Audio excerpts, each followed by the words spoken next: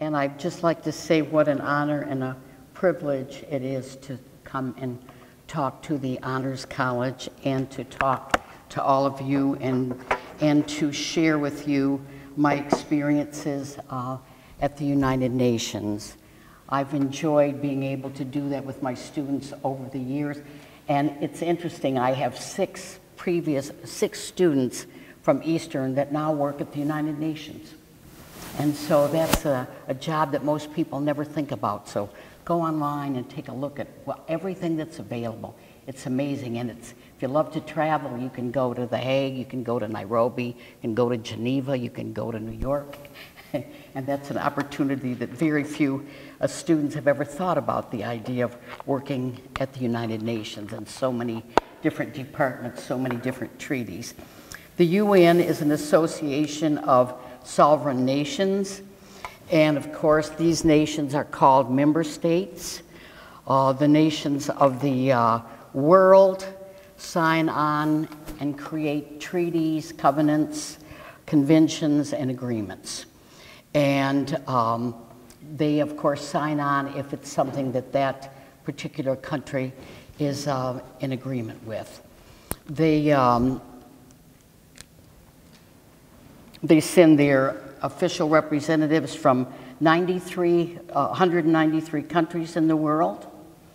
And the UN officially came into existence 1945 when representatives of 50 countries in the world came together in San Francisco to try and deal with some of the atrocities that had occurred in World War II. The world was a very different place. The word United Nations was coined by the US President Franklin Roosevelt. He named the United Nations. What was their purpose?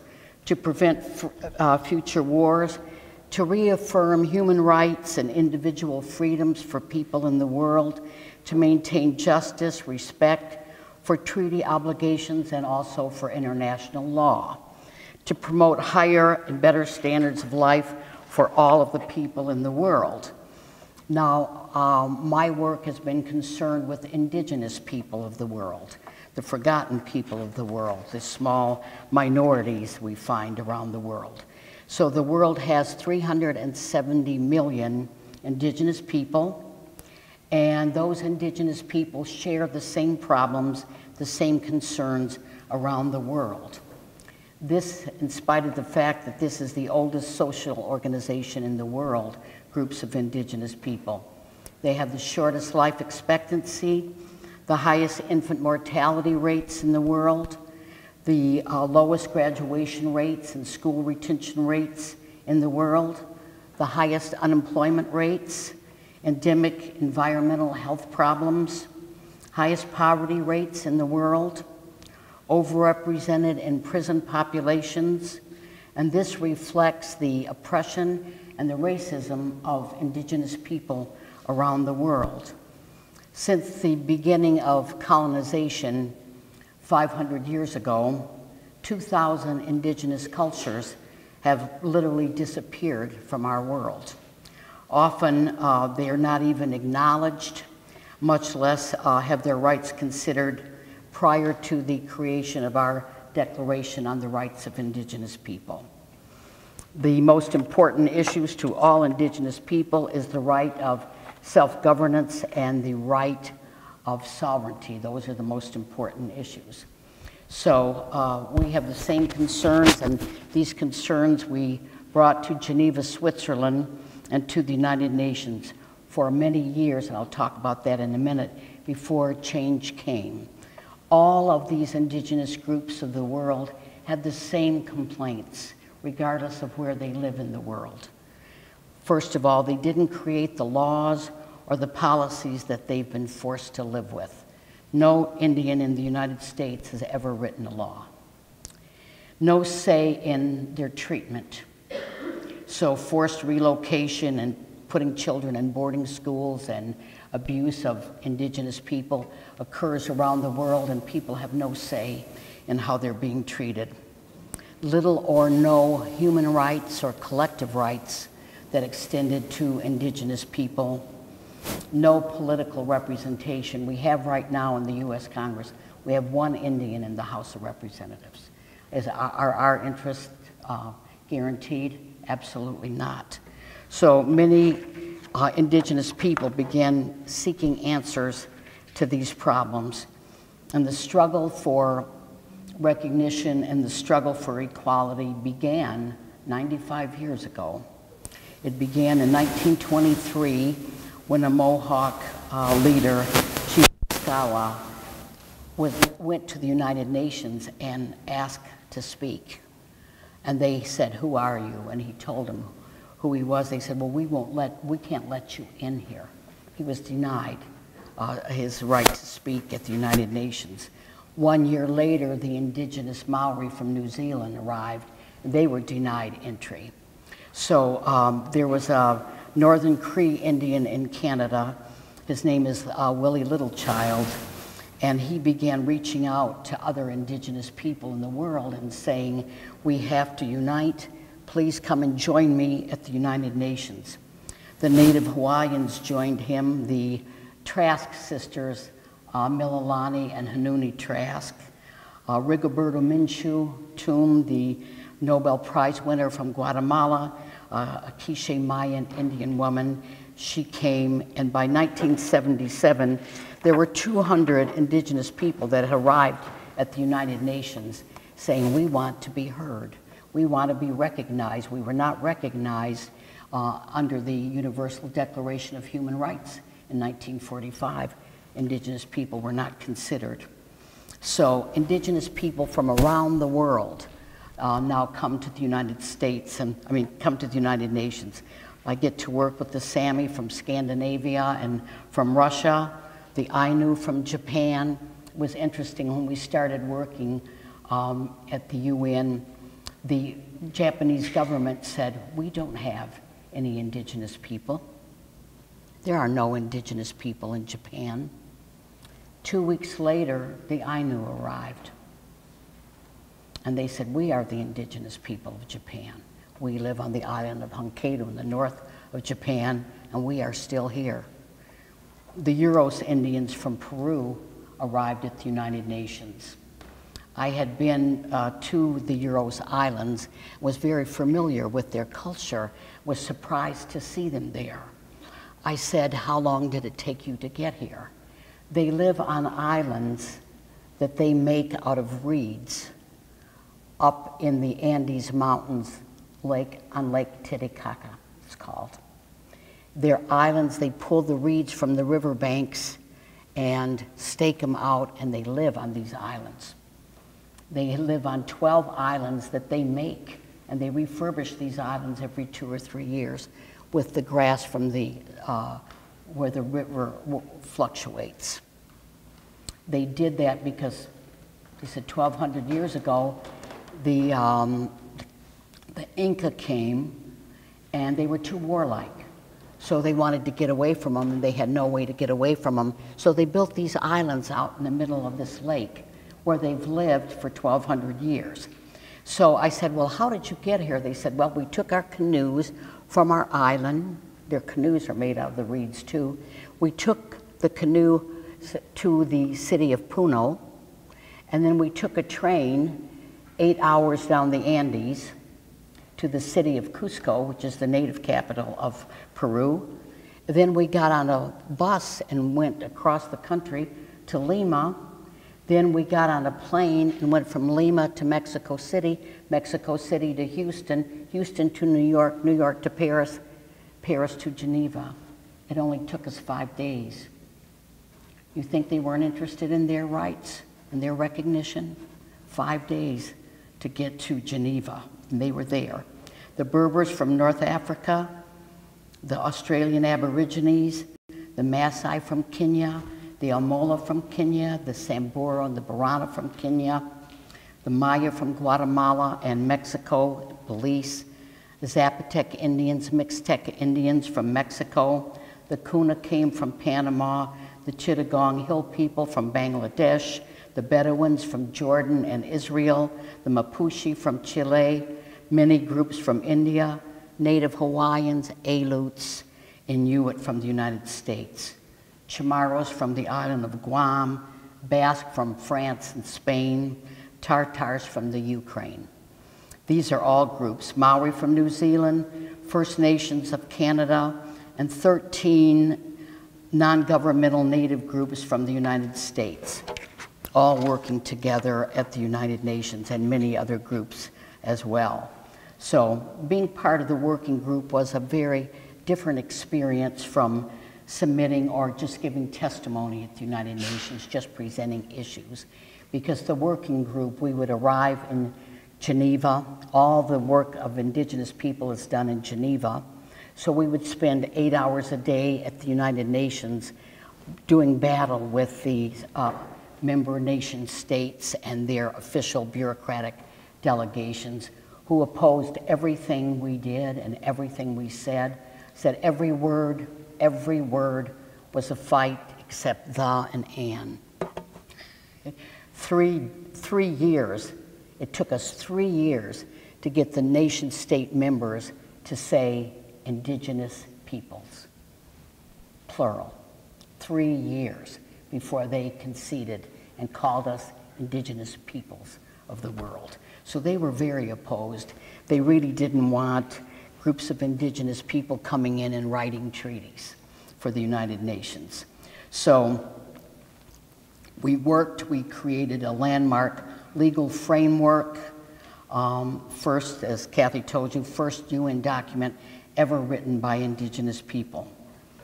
The 370 Indigenous people live in 70 countries in the world, make up 7% of the world's population, but 80% of the world's diversity in culture, language, and lifeways.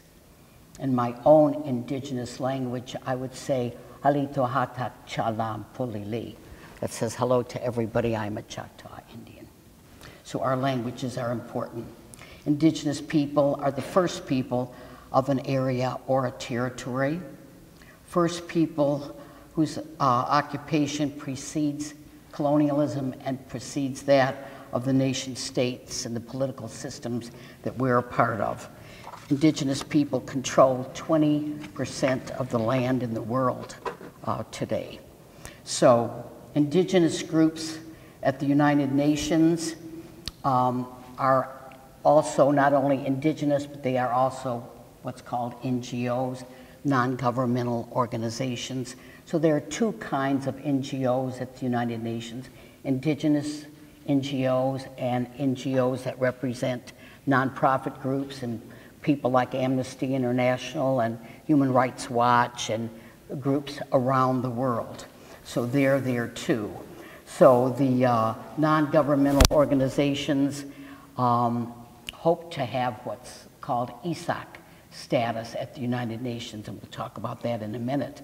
So anyway, the groups from the Indigenous groups from the United States that have NGO, Indigenous Peoples non-governmental status at the United Nations, National Indian Youth Council, the Six Nations of the Iroquois, the Navajo Nation, the Cherokee Nation, the Native American Rights Fund, the National Congress of the American Indian, the Inuit Circumpolar Conference, the Indian Law Research Center in New York, the International Indian Treaty Council, the Teton Lakota Nation Treaty Council, and the Prairie Indian Law Center in Kansas. So we have 4 tribes represented, but the majority of people going to the United Nations are NGOs that represent urban Indian organizations. The National Indian Youth Council in Albuquerque is one of the original 13 Indigenous United Nations NGOs.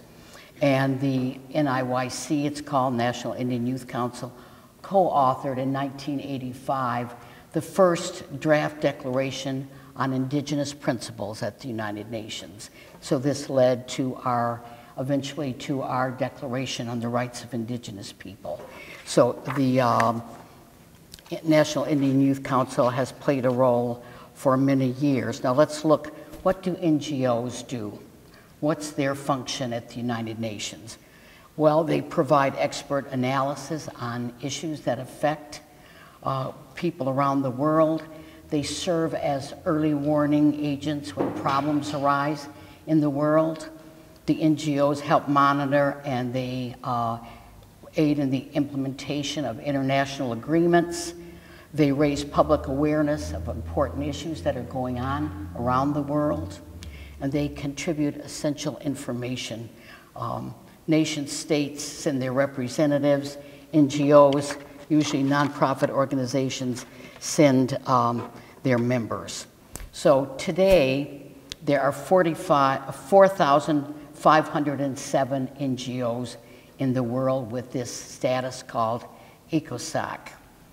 And this allows these organizations to participate in anything that's going on at the United Nations. So if you are a nonprofit indigenous organization, an NGO, and you have ECO status at the United Nations, you can participate in giving written testimony, giving oral testimony.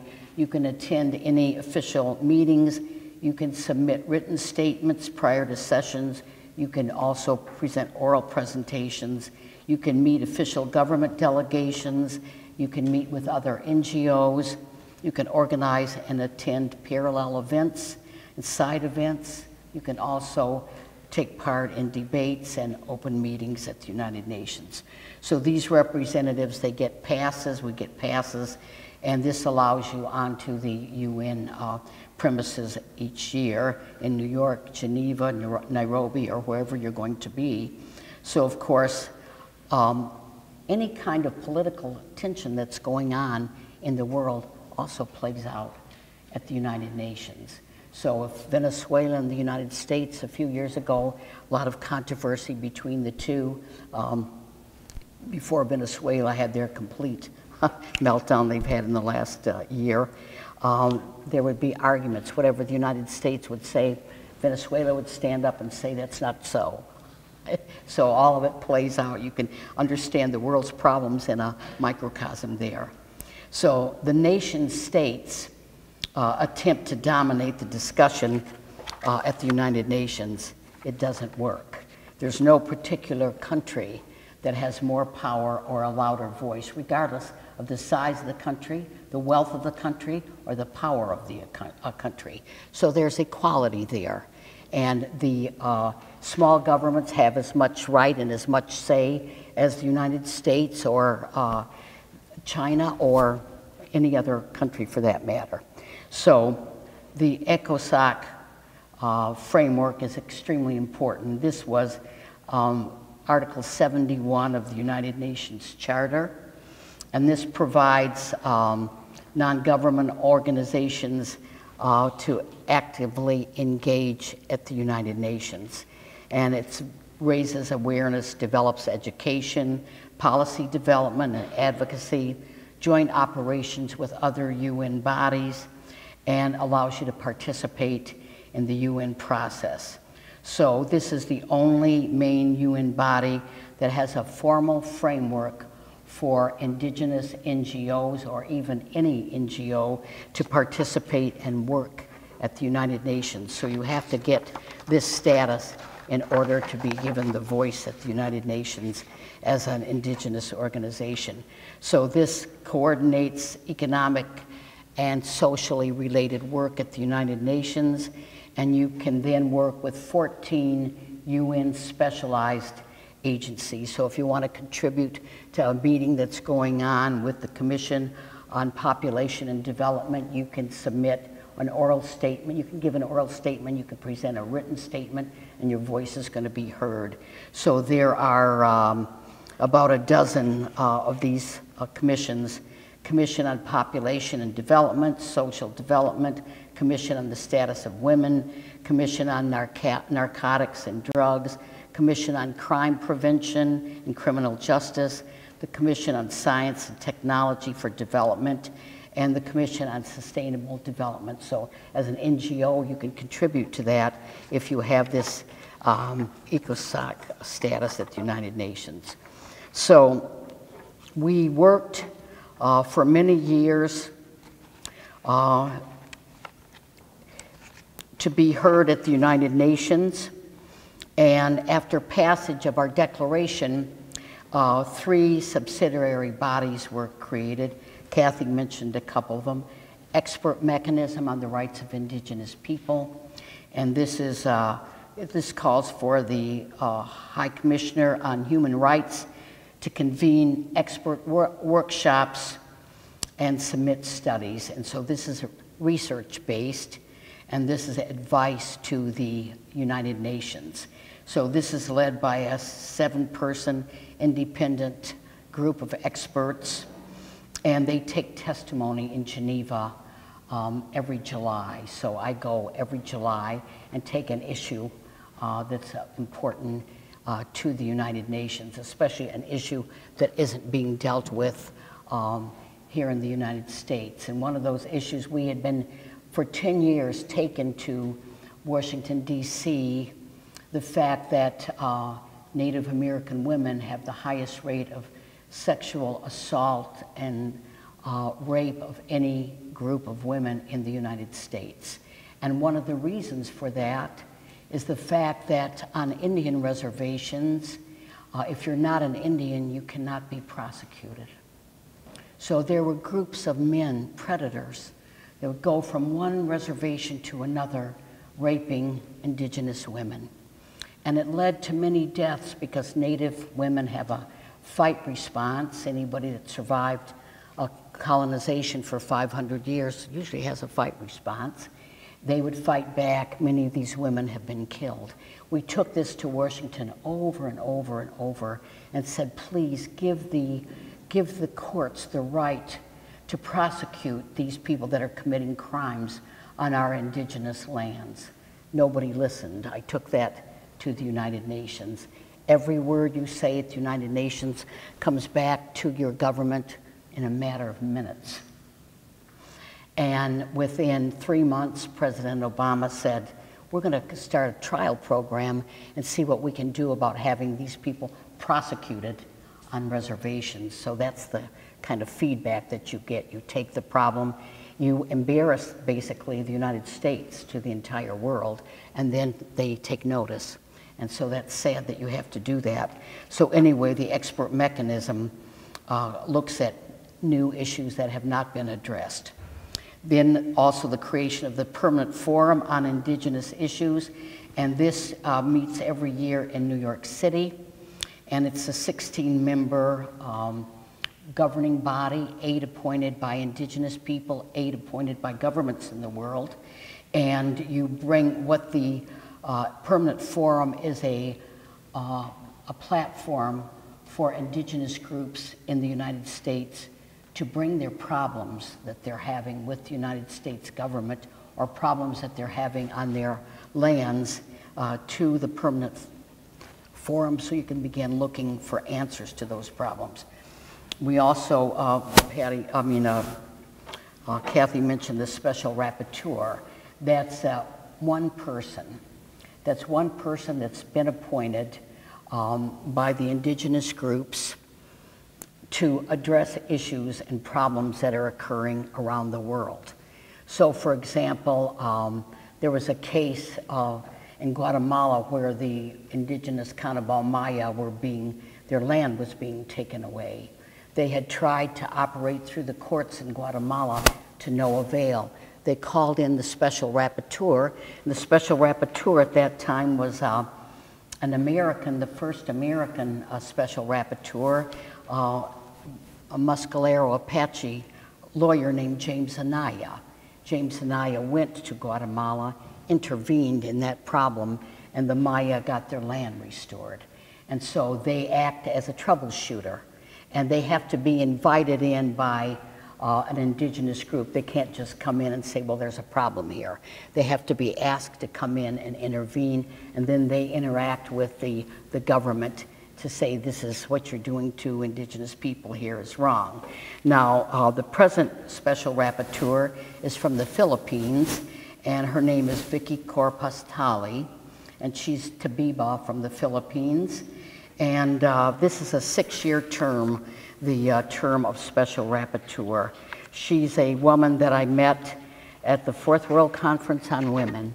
So I was very happy when she was appointed the Special Rapporteur. So the expert mechanism allows people to participate. All of these groups on every level you can participate in entering any of the UN sites. You can network and lobby for change. You can meet official government delegations. You can organize side events at the United Nations. You can attend any international conference or event. And so what this does is expand the power of Indigenous people around the world, or NGOs that have this ECOSOC status. There are 6 mandate areas: health, education, human and collective rights, economic and social development, environment, and cultural preservation. So you can decide for yourself what issues to take to the United Nations. Some countries were flexible and cooperative, especially those countries that have large indigenous populations.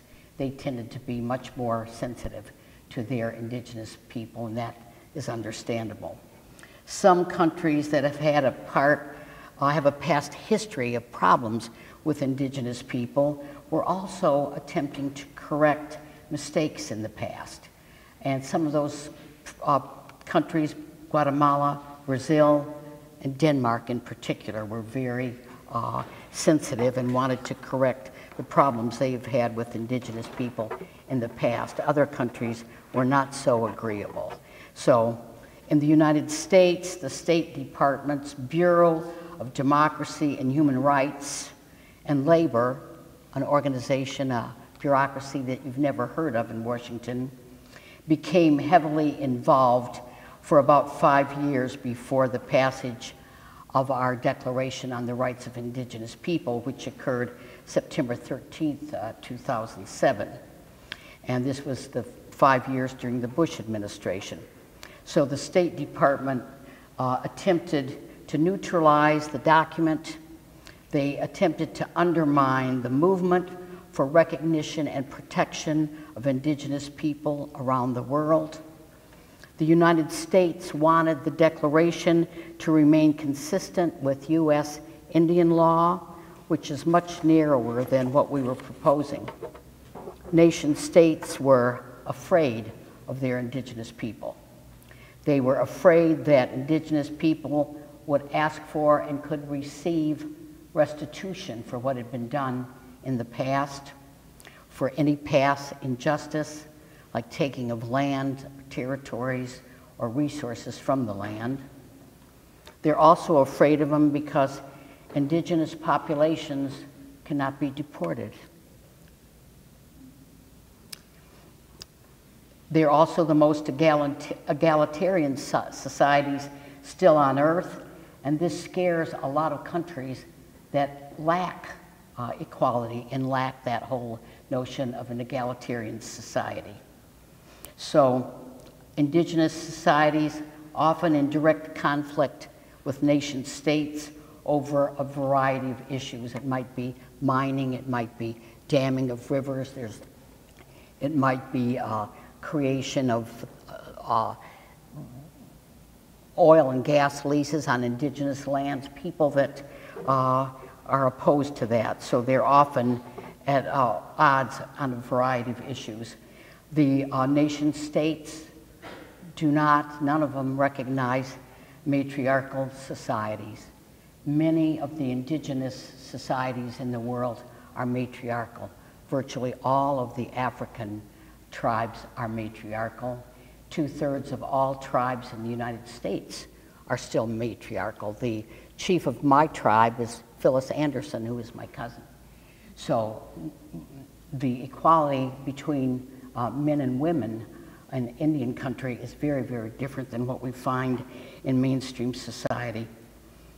The nation states, in many cases, want the lands that indigenous people still own and control in many parts of the world, especially when they find something like oil or gas or uranium on those lands, then they want those lands.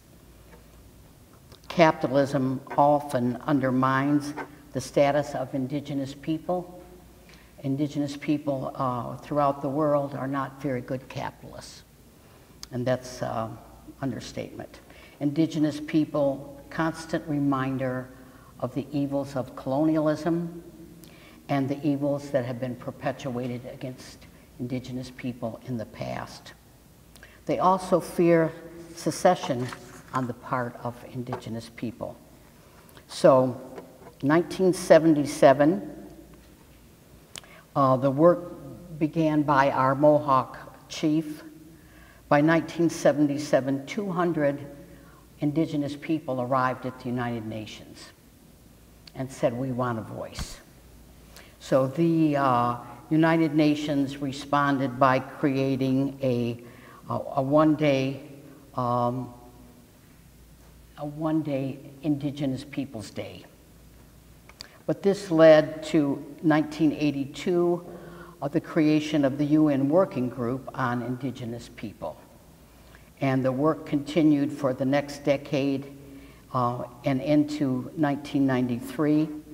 1993 was proclaimed the Year of Indigenous People. United Nations General Assembly went on to proclaim a decade, 1995 to 2004, as the International Decade of Indigenous People.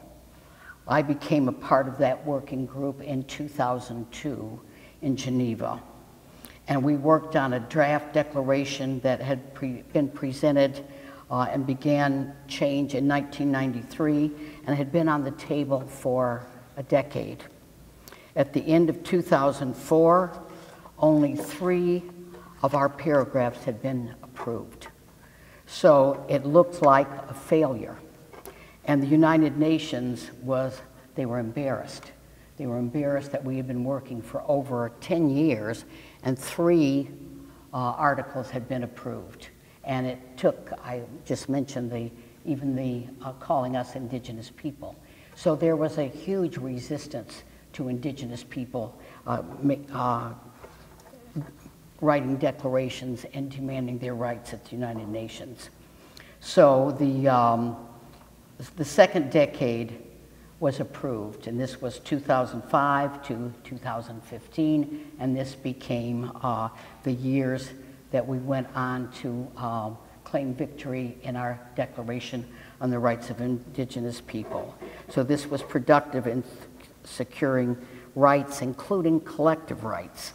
One of the hardest and most difficult things we had to educate nation states about indigenous people was this notion of collective rights.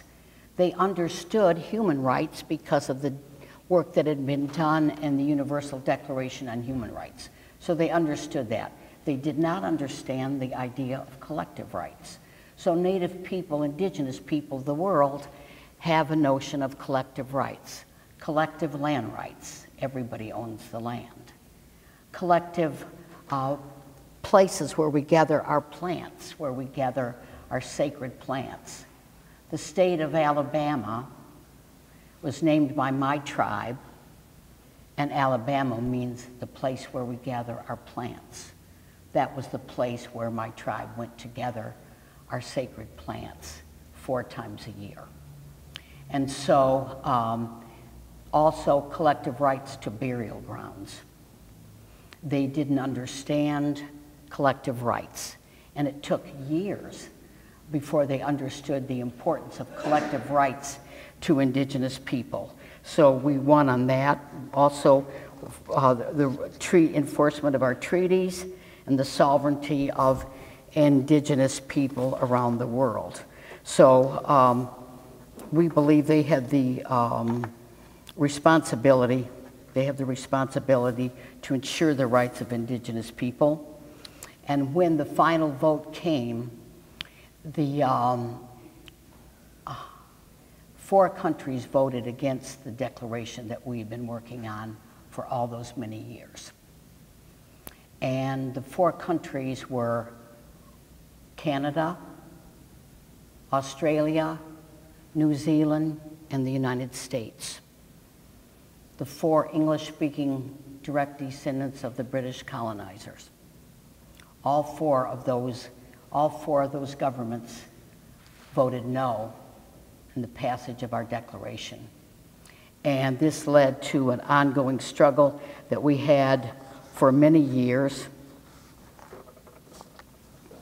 The passage of our declaration, 22 paragraphs, 46 articles that include, the most important aspect is the notion of free, prior, informed consent.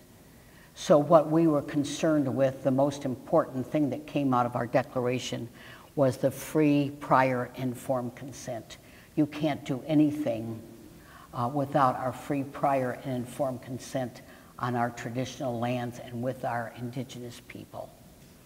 And March the 2nd, a few weeks ago, the United States government failed to consult indigenous people when they took 4,400 acres of sacred native land, Chaco Canyon in New Mexico, and they seized that land and said, we're going to put this out for oil and gas leases. Well, they failed to consult native tribes, native people, very aware of that. Native people fought back, and last week, Mr. Zinke acknowledged that they would change their mind, that they were not going to lease this land to oil and gas companies after all. After our declaration passed, my tribe got our burial grounds back. We have a place that's called Nayanwaya, and it's sacred mounds, and those mounds were returned to us. And it was a direct result of the UN Declaration on the Rights of Indigenous People. The Klamath Indians had 90,000 acres that had been seized by the state of Washington, returned to them, a direct result of our treaty. So we see and we feel that it's working. So this gives us collective ownership and rights to our land, a prohibition against forcible removal from lands and territories by any native people, right to practice cultural traditions, rituals, ceremonies, and protection of our sites that are sacred, archaeological sites, and also the protection of our intellectual property rights. Right to practice traditional healing and our various health practices, fair compensation for land that was taken with no compensation in the past, right to conservation, protection of our environment on our lands, freedom from discrimination, children's rights to education, and all forms of violence should end, consultation on all issues. So the major point of our 22 paragraphs and 46 articles were extremely important. So all 4 of those countries that voted against our declaration have since that time signed on.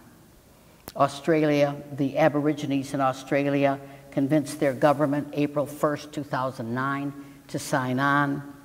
New Zealand, the indigenous Maori people, I just mentioned that these countries are afraid of secession. The indigenous Maori control 1/5 of all the land in New Zealand. And they simply said to their government, if you do not sign on to this treaty, we would have to consider the idea of secession and become Maori land. That governments don't like that. You see what just happened in Spain when they tried to secede in Catalonia. So they don't like that. So they said, well, we'll sign on. Canada opposed. Stephen Harper was the prime minister at the time.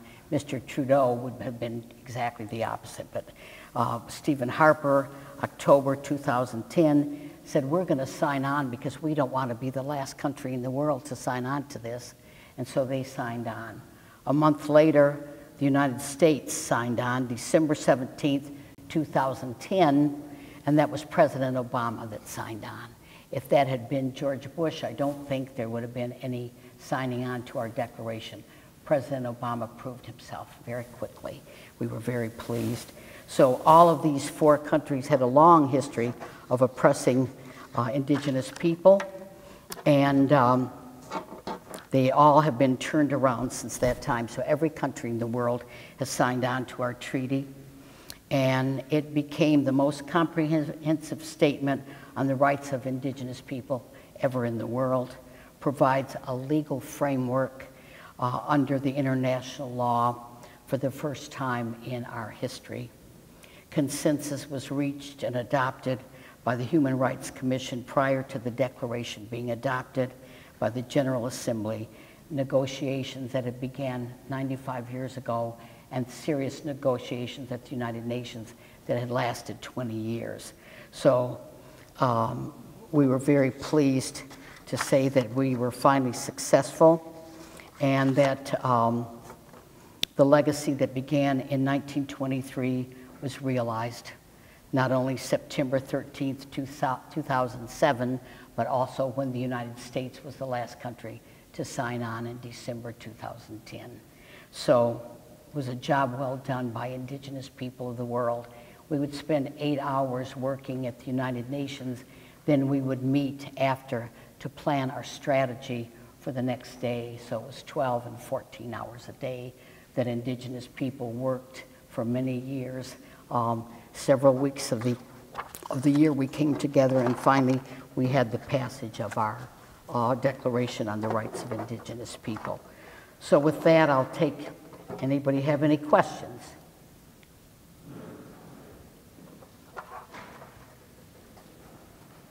Yes.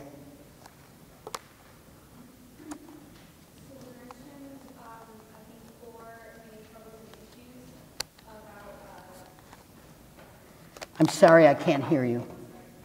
You mentioned about 4 struggles and issues, the issue of not having created laws that be forced to guideline on issues of no safe treatment and no human rights, Right. and then no political rights. Right. So you talked about sort of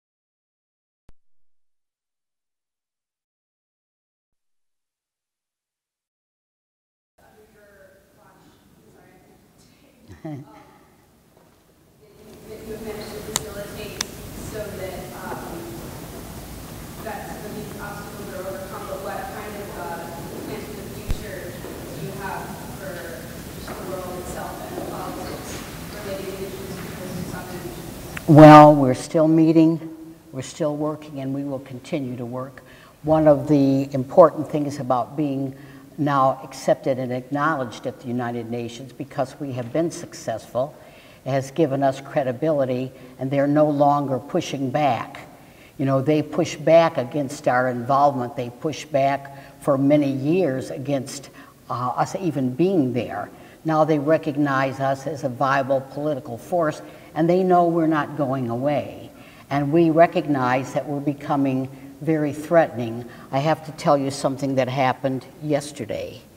The special rapporteur, Vicky Talley, from the Philippines, the government of the Philippines yesterday announced that she was going to be put on the Philippines terrorist watch list as a terrorist, and that her organization, TBIBA, that she came out of and worked at the United Nations, this is United Nations Special Rapporteur, and she's being called now a terrorist, and the indigenous organizations in the Philippines are being called terrorist organizations.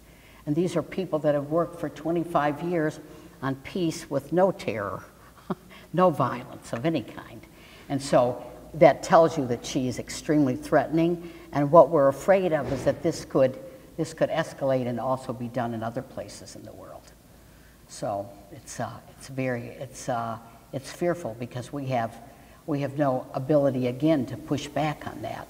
So all we can hope for is that the people, the indigenous groups in the Philippines, are pushing back already. Today there was already a petition online, but Duarte in the Philippines is pretty scary guy. Yeah, so he's called our special rapporteur a terrorist. So, any other questions?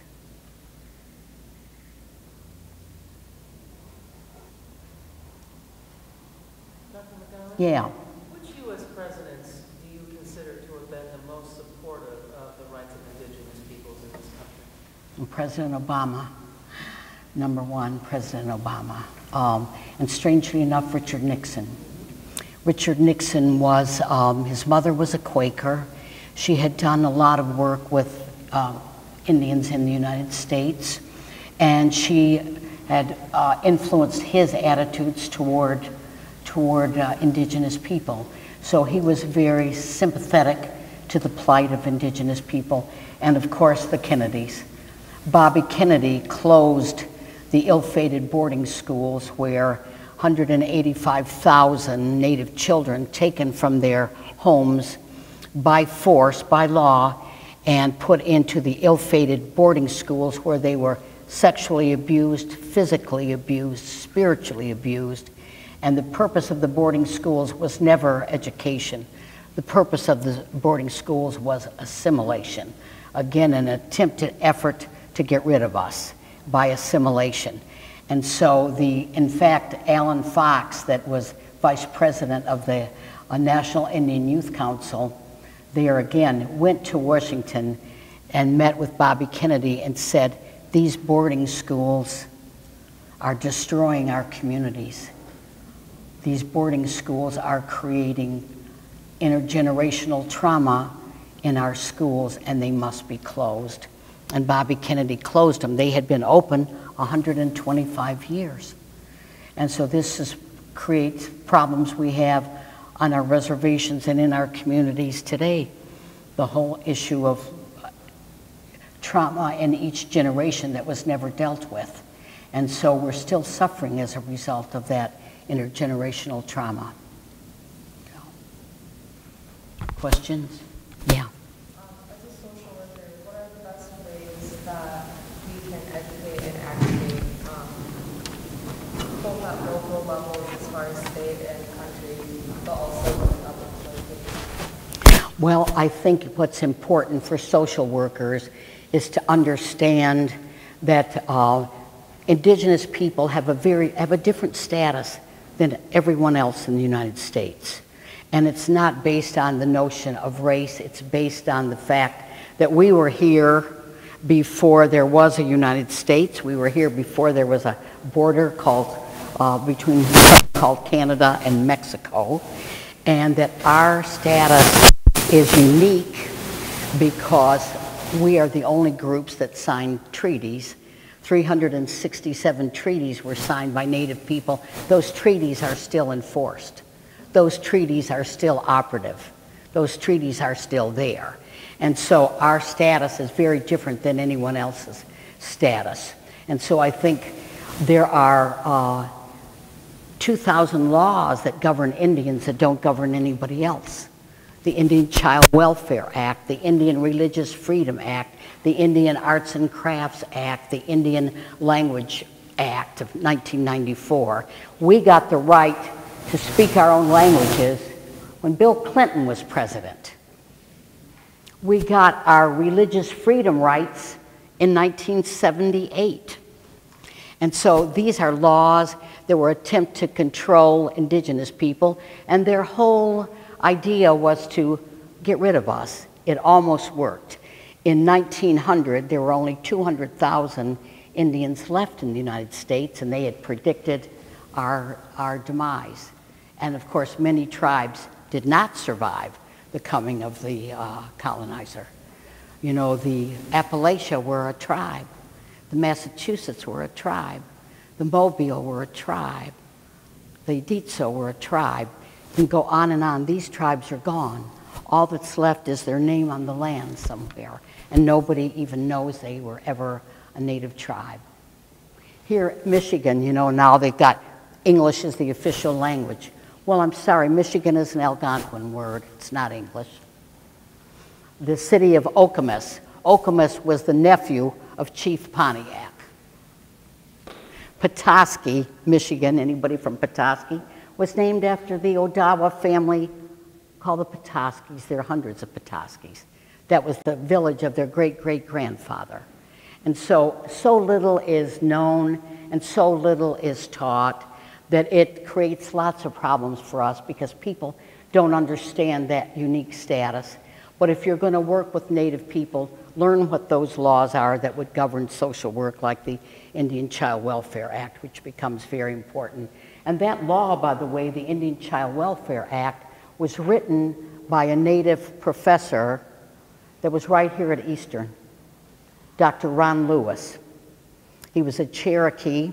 He was the first Indian in America to get a PhD in social work, and he didn't like the idea that our Native children were taken and being put into non-Native homes. He could see that that was destroying our culture, especially when our numbers were so few. And Dr. Lewis, that taught here at Eastern, retired from Eastern about 12 years ago, 10 or 12 years ago, the person that convinced me I should come here. Anyway, he wrote the Indian Child Welfare Act. And so things have occurred here and people have absolutely no idea. No idea. They have no idea that we have separate and distinct laws that govern only Native people. And so trust is always an issue with Native people. If you're going to be a social worker working with Native people, it's what you do that counts, not what you say. And you'll be watched very carefully until they know they can trust you. And that's not an easy trust to gain either, because too many things have happened over too many years. Okay, there are other questions? Yeah.